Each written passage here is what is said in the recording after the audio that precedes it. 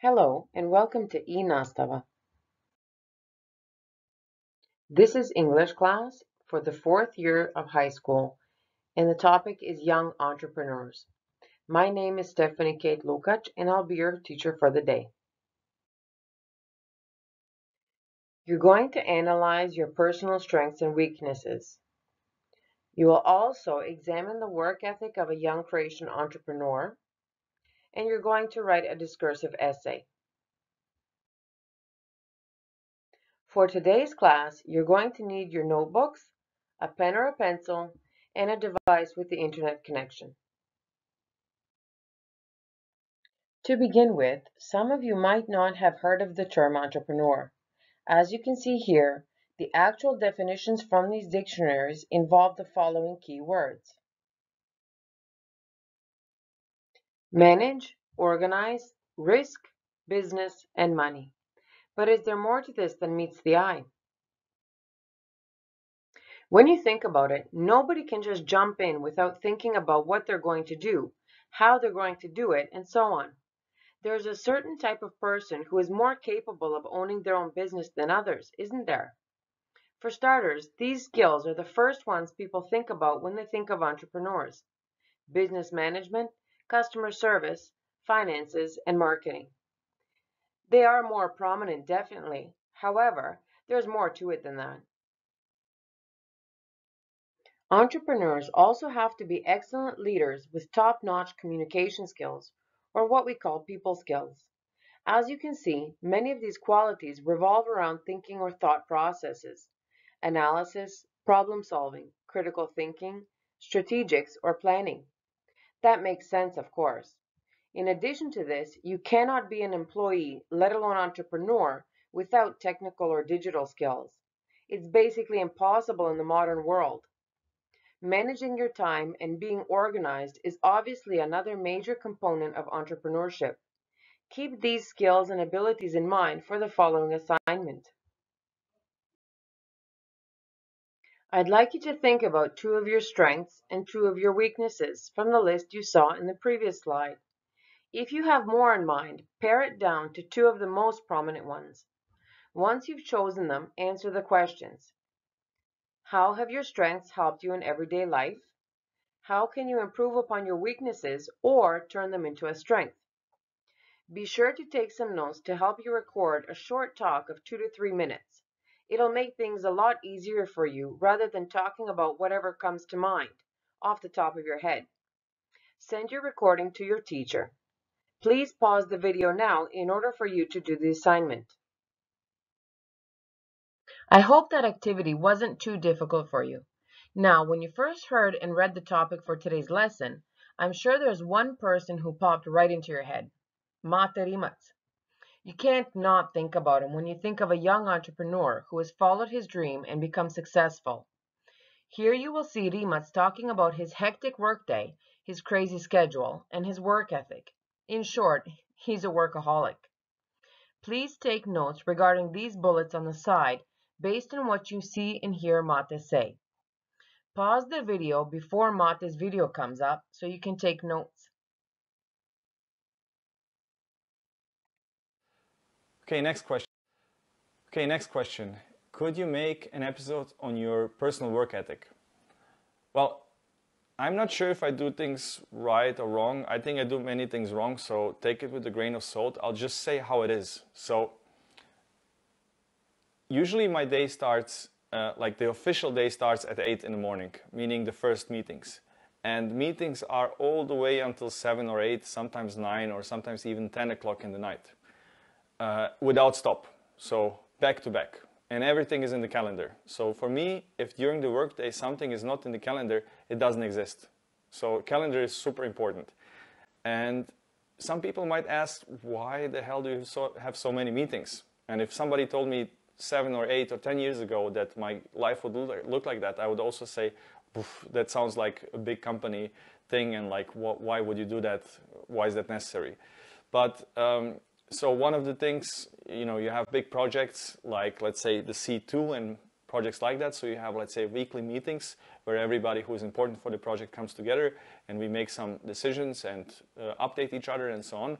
So a big chunk of time goes on that. Then I have 14 direct reports, so people who are reporting directly to me. For example, Adriano Mudri, our head of design, and Mattia Grazin, who is our head of component R&D, Tim Richardson, who is our chief operations officer. So those guys report to me, and of course I have to have one-on-one meetings with them as well. So every week or every 2 weeks I have a one-on-one meeting with each of them separately. That takes some time, and then of course discussions with our investors, with partners, customers, and so on. And some, stuff that pops up, some random things that are important for that week. So most of the time there is absolutely no space within a week. And if I want to get something done, like emails and stuff like that, I have to start before. So usually I start working at 6, which is very hard. Like, I was not born like that. When the company started, I would maybe sleep in a little bit longer and come to work at 9 or maybe even at 10. But now I can't imagine starting my workday after 6 or 7, because that means my whole day is ruined because I didn't catch up with the emails that arrived during the night.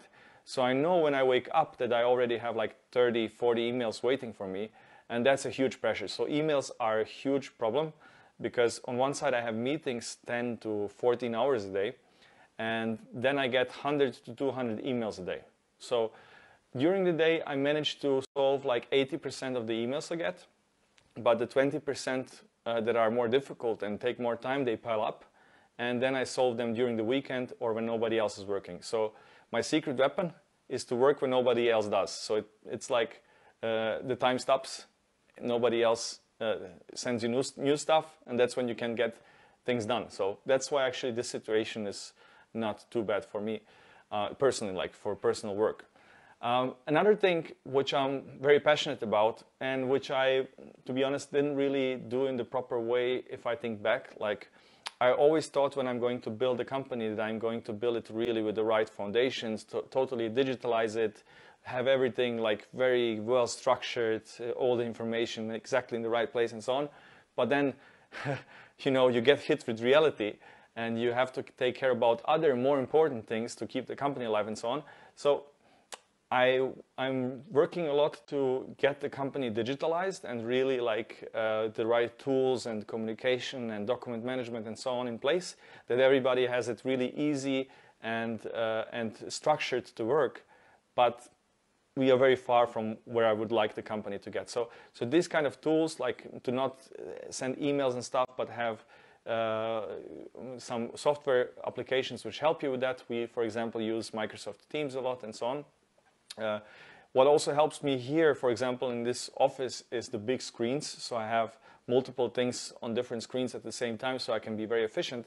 And in this situation today, where we don't have when we don't have any face-to-face meetings and everything is online, this is actually a lifesaver. So Apple didn't pay me, but these AirPods that you put in your ear, they are saving my life during this time when I have them in my ear pretty much the whole day, and my ears hurt because of them. But I actually like it because when I have meetings where I have to share my screen, then I have my earpods and share my screen, and sometimes I have to look at what people show me. But if I don't have to, if it's just an audio meeting, I walk around. I make 20 kilometers a day sometimes, and you can see I got a little bit of color during these past few weeks, because I'm walking around while having conference calls. Or if I have something really urgent and there is a conference call that I don't have to be 100% involved in all the time, I do something else while I'm muted on my earpads. So this is really helping me a lot. So to multitask, while you are at the meeting, of course, you have to pay attention to the topic and to the person. Otherwise, it's disrespectful to the person. But if there is 20 people in the meeting and it's a topic that you are not super concerned about, I can do some other things.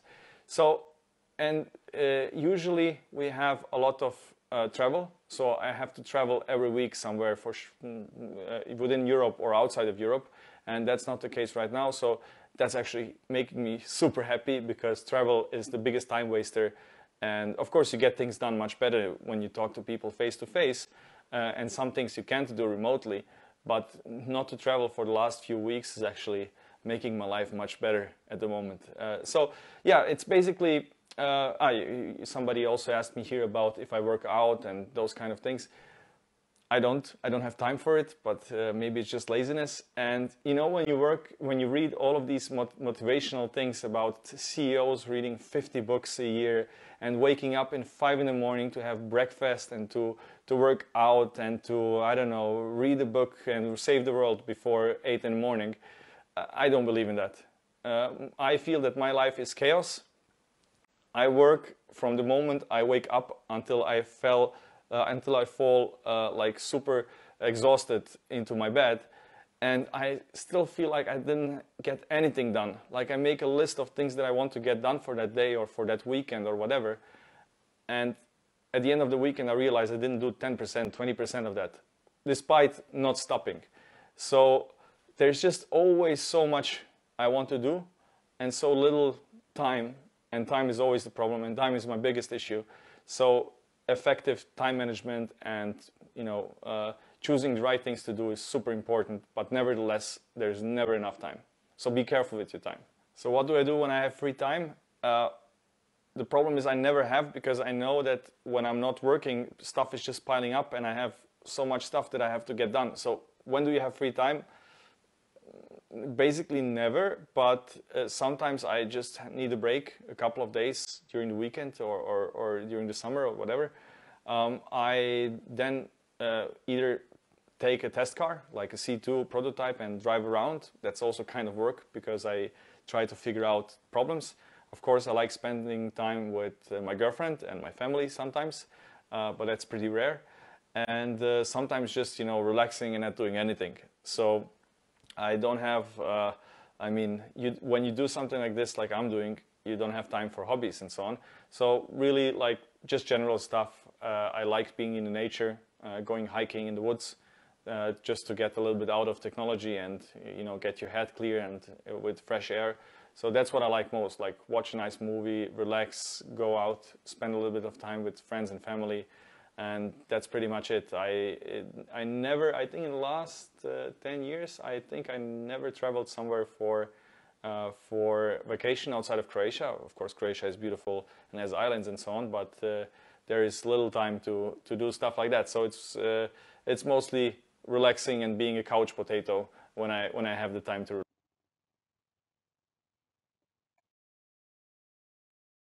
I hope you found that video interesting. I believe Mate Rimac is an inspiration for all of you as young adults, and that you have real proof that you can follow your dreams and become a success.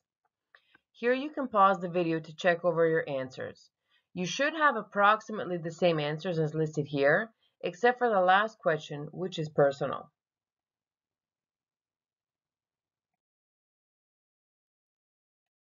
Getting to that personal question, would you like to be an entrepreneur and work for yourself, or have a regular job and get paid monthly? Well, you always have pros and cons to any question like that. Whatever the positives are for a regular job, you've got that many positives for entrepreneurship as well. Whatever you've chosen, whichever you prefer, you'll get a chance to say it, or should I say write it, in the discursive essay. There are 4 paragraphs. In the first paragraph, you're looking at the introduction. You're making general statements about the topic with a thesis statement. Your thesis statement is pretty much a statement where you're talking about what you're going to be discussing, and there are always 2 sides. In paragraph 2, you need to start with a topic sentence, which pretty much says what you're talking about in this paragraph. And then you have your arguments with backup. The same thing happens in paragraph 3. Again, you're starting with a topic sentence and then your arguments with your backup. You want to take about 3 arguments per side with backup. And then your conclusion, you got a small summary of what you talked about 1 or 2 sentences there. That's your safest. And then your opinion. I hope you haven't paused the video yet, because I wanted to show you some useful phrases that you can use for your essay. The thesis and topic sentence, these are kind of examples more. You don't have to go word for word with this, but the connecting and contrasting ideas, as well as the summary and expressing your opinion, you can't really change much about that part. Now you should pause the video and get writing. I hope you were successful with your essays, and don't forget to send your essay to your teacher so she can go through them. Do you know anyone personally who is an entrepreneur, whether young or old? Do you know what their work hours are like or their work ethic? Is this person financially set? Do they own a small, medium, or large business? And do they have any assistants? These are some things to think about. I had asked you if you knew anyone who is an entrepreneur, and now I can tell you that I do. My cousin. He too came from Canada and moved to Croatia, but instead of teaching, he decided to open his own business. I'm really proud of him and wanted to show you that there are successes here in Croatia in spite of the hardships or failures. Please pause the video if you need to copy the questions in your notebooks. Be sure to take notes while listening, and if you need to rewind the recording and listen to it one more time, go ahead. Good luck.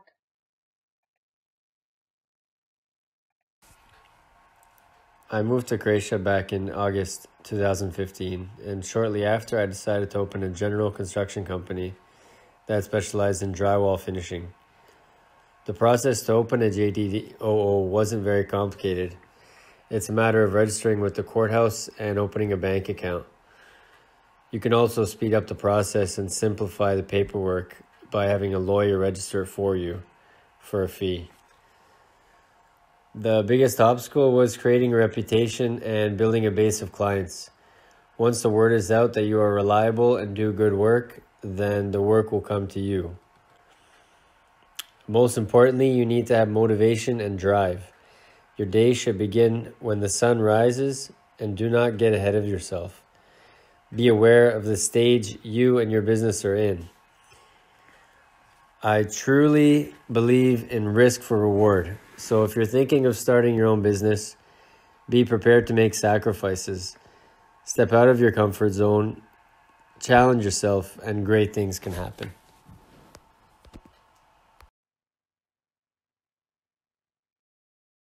I hope you enjoyed that and have learned something new. Please check over your answers to see if you've heard and understood correctly. You can pause the video to check, and remember that you don't have to have word-for-word answers as they are here.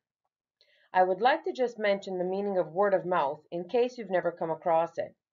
It's when you hear of or even live through a positive or negative experience at some type of business and tell people about it. For example, let's say my cousin came to your house and put up the drywall and everything that goes with it. He does a fantastic job, he's clean and precise, and you're really satisfied with what he's done. You're going to tell people about what an amazing job he did, right?